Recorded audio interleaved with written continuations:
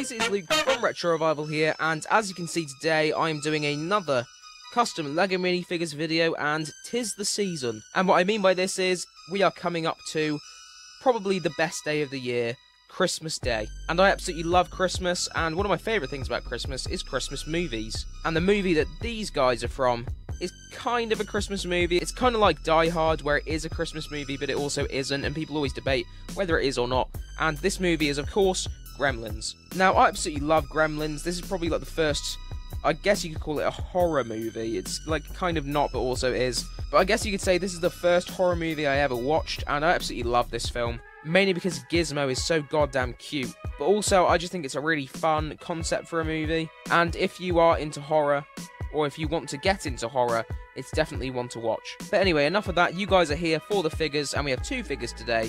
We have Stripe and Gizmo. Gizmo is, of course, the good guy, and of course, Stripe is the bad guy. So, guys, without further ado, let's get into the figures. So, guys, the first figure is, of course, Gizmo. The cutest thing ever. Well, except from Baby Yoda, I guess. I guess you could say this guy is like the Baby Yoda of the last generation. Tell you what, guys, tell me in the comments below, who is cuter, Gizmo or Baby Yoda? Anyway, I'm going to do as I always do on these figures. I'm going to start off with the head and work my way down. So let's go over to the top, and this is actually a custom head mold. This looks absolutely amazing. Of course, Gizmo is the only person to have this head mold. So let's start off with the top.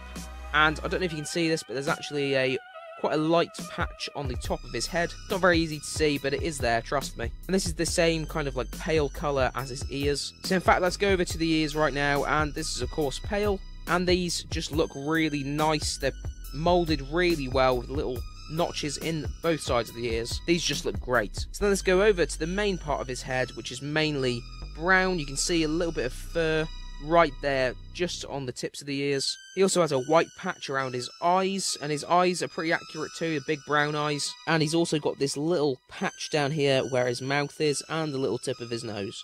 And this head is absolutely perfect. So let's go down to the torso, and this is mainly white, because in the movie he has a big furry white crest, and there's a little bit of brown surrounding it. You can see where they've tried to make it look like it's fur.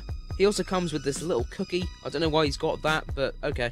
I guess it kind of fits with the character. And then we go onto the legs. This is actually my biggest problem with this figure, is that the legs are supposed to carry on with the top half really well, and they just don't. This white is nowhere near to the same colour as this white, so it kind of just ruins it. Also, I failed to mention that these are actually the short legs. So guys, if you go onto the side, you can see there's no printing on the arms or the legs, but the arms are brown and the hands are this pale colour. However, you can see the side of this amazing head mould a lot better. And you can see that the face is actually moulded outwards as well as to the sides. And then on the back, there's no printing at all.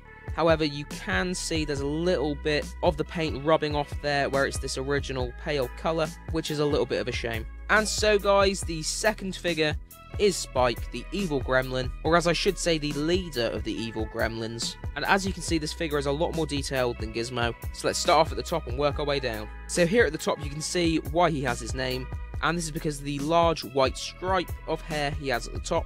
And then under this is his face, with a lot of detail there, a lot of dots over the eyes, and then he's got these big yellow and red eyes, and his big scary grin, and he's also got these two huge ears. However, the printing is not great on these ears at all, which kind of lets down the figure a little bit. And this mold is also custom to this figure, just like Gizmo's. However, I would say Gizmo's head mold is actually better than this one. But anyway, let's go down to the torso, and this is quite similar to Gizmo's, where it's mainly this one colour with this different colour around it.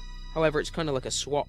So instead of him having a load of fur around the middle, it's like this horrible lumpy skin.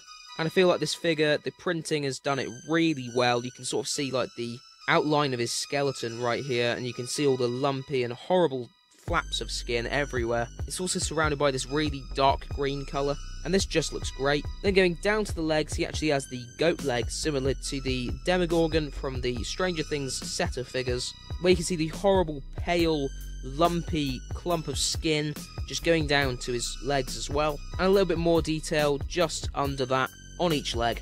And you can't see it on the camera, but he does actually have some very dark red claws at the bottom of his toes.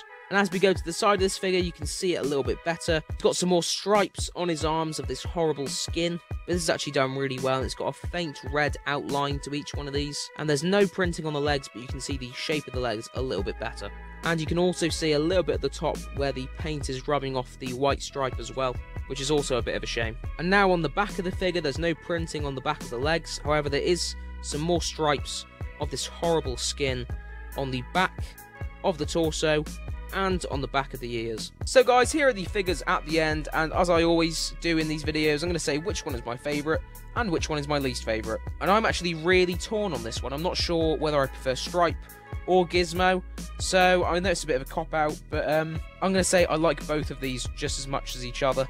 I do have a few problems with each, but overall I think these guys are great, absolutely awesome figures. So guys, there we have it, the last Saturday video before Christmas. And if you guys are interested, on Christmas Day I'm going to have my Christmas special, so watch that. And then the day after, which will be a Saturday, you will have another video on that day. So you can have 2 videos back to back. And if you are interested, I guess you could call this a horror movie, and I have 2 other custom LEGO minifigures videos related to horror movies on my channel, so go and check them out right now. And of course, have a very Merry Christmas. So guys, I hope you've enjoyed this video. I've been Luke from RetroRevival.